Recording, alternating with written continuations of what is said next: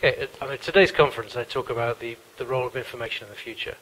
But to start with that, we're going to look at the business context. And we see that glass is the biggest challenge, but also the biggest opportunity in the used car business is the transformation from what I described, used car dealing to used car retailing. And this is not just a change of name, this is a fundamental change to the way businesses buy their stock, decide what vehicles they want to buy, and also price those.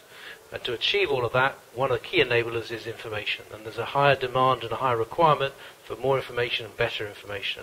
And dealers begin to use this. They're getting better information in terms of more details, more up-to-date information, more exact information. And that's the key opportunity and challenge that we see today. Okay, so at the conference today, I also spoke about Glass's perspectives on what's going to happen to prices in quarter four.